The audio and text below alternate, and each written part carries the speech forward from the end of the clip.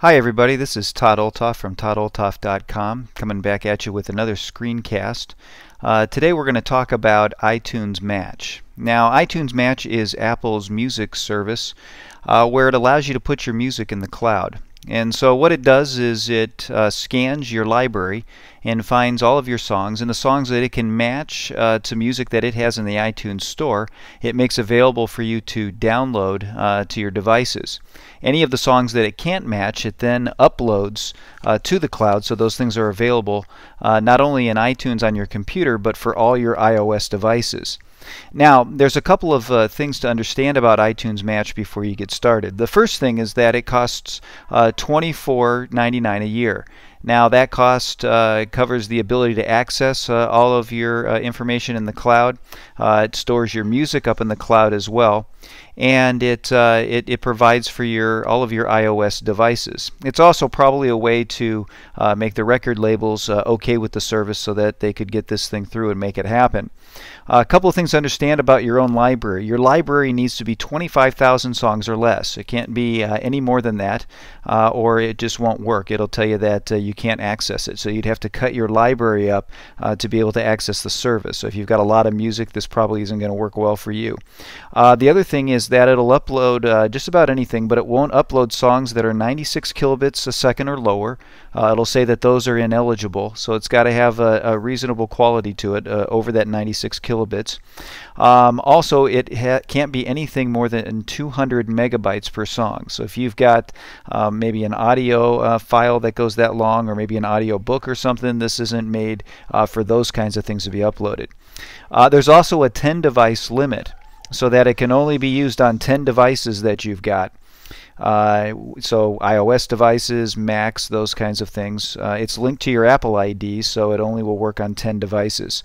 Now, the matches, once it matches those things, you have access to the 256 kilobit per second files that Apple has on the iTunes Store. So you can download those tracks from the store, the ones that you already own that it's matched. You can download those to your computer at any time. So it's kind of a good strategy if you've got a lot of DRM files that you need to update. Instead of doing the whole iTunes Plus thing where you're paying 30 cents a song to upgrade it, paying this one fee and your entire library will be updated. So it might be a good strategy for that as well.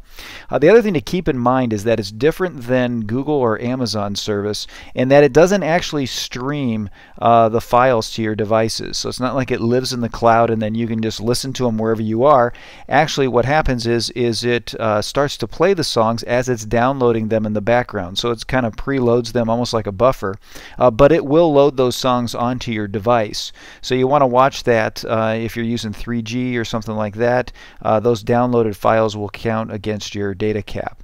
So that gives you a little bit of an overview to kind of familiarize yourself with the service. Why don't we walk through now how you actually go about upgrading to iTunes Match and making that happen on your computer.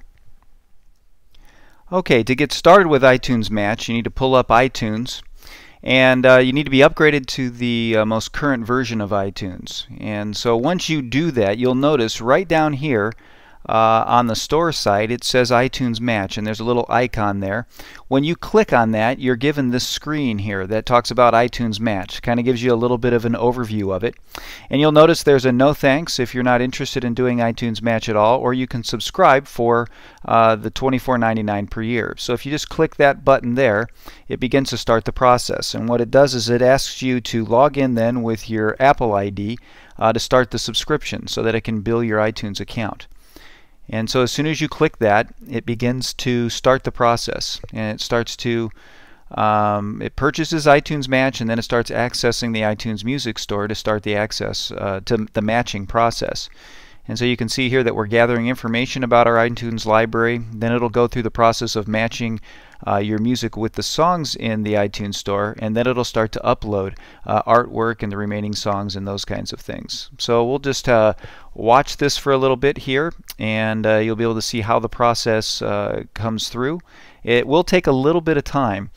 because it needs to gather all the information on your library, and it's going through that match process. So depending on how big your library is, you can expect to wait a while for this process to take place. Also, depending on how much of your music needs to be uploaded, will also determine how long this process will take. And so we're just going to let the servers gather the information and do this match, and I'll show you pieces of it throughout the process so you can see what's happening. Okay, so after it has gathered information about your iTunes library, it goes on to start matching your music with the songs in the iTunes Store. Now that first round of gathering information about your library is a long one. It took about 35 minutes to go through my library, and as you can see there, I've got 4,317 songs that were checked. So that's not anywhere close to the size of some people's libraries. So if you've got a large library that you're seeking to match, it's going to take you a little bit of time to make that happen. With step 2 here, now it's going to go through and match my music with the songs in the iTunes Store to see which things it can match up. And we'll go ahead and take a look at it there. It looks like so far there's 635 songs that have been checked of my collection, so it's going to go through this process, and then I'll come back and we'll look at the final step in this whole thing, just so that you can see how it goes about making this happen for those of you that need to see it visually. So I'll be back as soon as this has gone to the next step. Okay, so now it's done the match. And so it's matched my music with the songs in the iTunes Store, and so now it's uploading the artwork and the remaining songs. It looks like it needs to upload about 1,750 songs from my library that it couldn't match to iTunes. And we're going to take a look at what those were and see if there's a way that we can fix that. And I'll show you some tricks on how to get some of the songs to match that may not have matched in the first place. But out of the 4,000 some odd songs, it looks like about 2,739 of them were already up in iCloud. So right now it's going to go through the upload process, which that's going to take a little bit more time. It looks like this process of going through step 2 it took about 17-18 minutes. So I'm running it probably somewhere around 20 to 30 minutes for each step. This one here, though, I expect might take a little bit longer. So once that's done, I will come back and show you what it looks like when iCloud's done. Again, wanted to show you the different steps through the process, so I'll be back as soon as it's done uploading all of the things that iTunes Match is done. This is the screen that you get, and as you can see here, it uploaded the 4,533 songs that I have that are now available in iCloud. And so the process went pretty well overall. It does take a lot longer than you might normally think, but this is the screen that you get when you're done.